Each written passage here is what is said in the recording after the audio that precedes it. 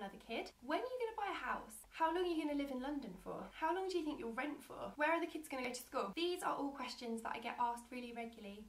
And for me, there's a fine line between thinking about the future and worrying about the future. One thing that I'm really being taught at the moment is to live in the now and live in the moment. To not worry about tomorrow, because tomorrow will worry about itself. There is a difference between being responsible and thinking and planning about your future with your husband or whoever, and then there is thinking about it on your own with your own thoughts and getting yourself stressed and worried about it.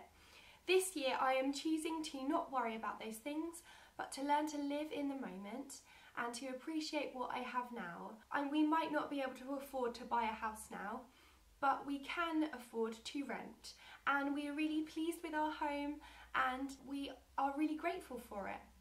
We have a roof over our heads, we have 2 children that we adore, and John has a job that provides for all our needs. It's really important to set yourself some time to think about the things that you are grateful for and to remind yourself what there is in your life to be thankful about. I like to sit with a cosy cup of coffee, by a candle in a clean, tidy space and write a list of things that I'm thankful for every now and again.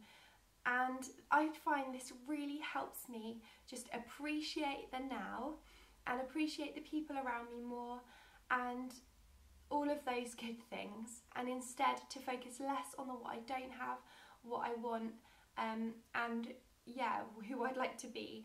I'm not saying don't think about those things. I'm not saying don't set yourself goals or don't think about the future. There's obviously a way to be responsible, but it is really good to live in the moment. It is a choice. In 2017, I am choosing to live more in the moment and to worry less about the future.